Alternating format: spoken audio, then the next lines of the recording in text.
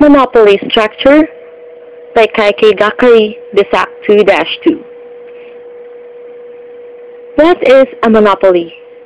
Monopoly is a market structure in which there is only one seller who is a price maker, many buyers who are price takers. There is also blocked entry to the market, and a monopolist produce products which are identical. There are reasons why a monopoly exists. These are economies of scale, control over inputs, leadership in research and development, unique products or services, patents and licenses. Economies of scale. It is a situation when a long-run average total cost decreases as output increases. It is also synonymous with cost advantage. It is a source of existence of a natural monopoly. For example, the gasoline industry. Legal barriers, which includes protection of intellectual property, patents, and copyright. It is a source of existence of an artificial monopoly. For example, car industry. The main goal of the monopoly is like any other market structure, which is to earn the highest possible profit in every unit of output. Meanwhile, monopoly constraints include monopoly's cost and demand curves. If there's just one company incurring all those upfront costs, that firm can spread the costs out over a large quantity of production, and the cost per unit ends up being very low. But if you break this company up, creating 10 smaller firms that would compete with each other, each firm must repeat these initial costs, yet has only 1/10 of the customers in this example. Cost per unit ends up being very high. In a case like this, with huge economies of scale, it's actually more efficient to have only one producer as a natural outcome of the cost structure. This would be a natural monopoly. With a natural monopoly, the enormous fixed costs dominate, so that effectively the average total cost curves look like what we're accustomed to seeing in an average fixed cost curve. The more you produce, the lower the cost per unit. This type of monopoly is the exception, though, and not the rule.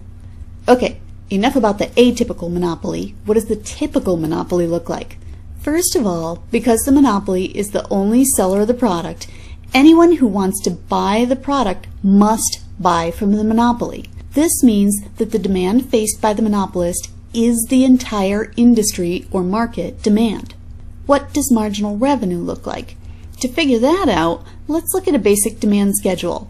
As my prices drop, the quantity that I can sell rises. I need to calculate total revenue before I can calculate marginal revenue, which I do by multiplying the price per unit times the number of units. Then I can address marginal revenue, or the amount of additional revenue I generate by selling another unit. Since I had no revenue when my output was 0, the marginal revenue of my first unit is plus $10. The second unit adds $8 to revenue, the third adds $6, and so on. Notice that unlike perfect competition, the marginal revenue figures are less than the prices. If I plot out the numbers for demand and marginal revenue, you can see the contrast. I use the price and quantity figures to plot demand, and the marginal revenue and quantity figures to plot the marginal revenue curve. So I know that generally demand and marginal revenue look like this. To determine the monopolist's chosen output, though, I need to be able to find the output at which marginal revenue equals marginal cost, so I also need to add a marginal cost curve. Because marginal cost looks the same no matter what the market structure is, all I need to do is add our usual J-shaped marginal cost curve to the existing diagram. Now I can see the monopolist's profit maximizing output, Q star. Okay, this part is important. We don't know the monopolist's price yet.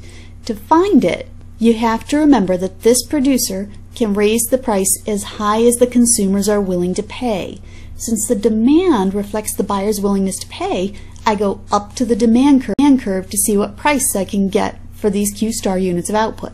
If Q star is the monopolist profit maximizing output and P star is the price that can be charged for that output, what's the monopolist's profit?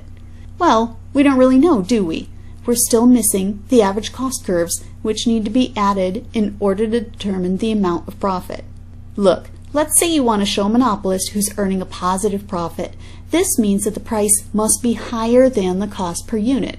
In this case, remember that price times quantity yields your total revenue in green, and average total cost times quantity gives your total cost in red. The remaining area that I have here in blue is the firm's profit. What happens to the monopoly's profit in the long run?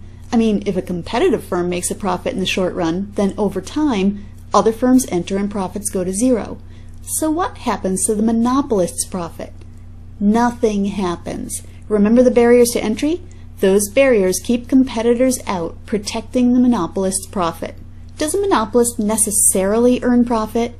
No, just because you're the only producer of something doesn't guarantee you'll earn a profit. If the cost per unit exceeds the price, you'll be losing money just like any other business owner.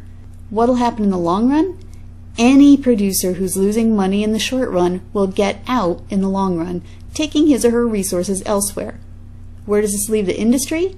If this producer leaves, there is no industry.